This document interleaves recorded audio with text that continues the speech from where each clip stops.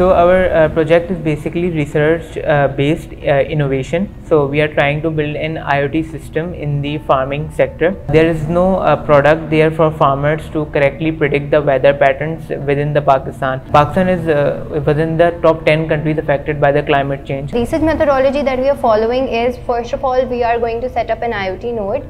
Then we are going to dry run it over the field to collect the data over an extended period of time. Then we are going to apply artificial intelligence and machine learning algorithms to train and test the model so that it can better predict the outcomes. So our supervisor was Dr. Tariq Kamal, and it was lovely working with him. The biggest motivation for joining GSCP were the perks that GSCP program was offering, for example, including the GRE, including opportunities to do research under valuable professors' knowledge, and also to publish the research papers in the future, which would be really helpful in applying to grad school. As of where our project has been selected, so it was selected for the COP28 Prototype for Humanity program at Dubai, and out of 3,000 projects that were submitted to the program, there were only 100 that were selected, and our project was amongst one of it.